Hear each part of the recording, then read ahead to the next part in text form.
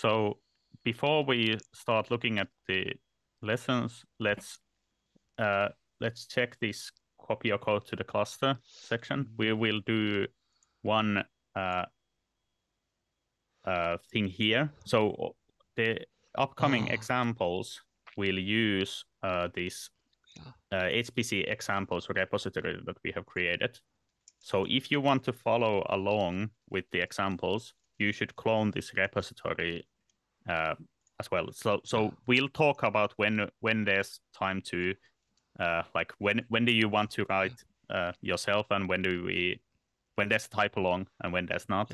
But if you want to do the same commands that we do, just be mindful that you need to get this repository. So I will do this in my terminal that I have enabled here, and now I have the repository.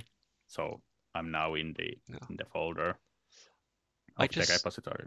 I just made a quick poll to see how many people have gone through the cluster shell tutorial here.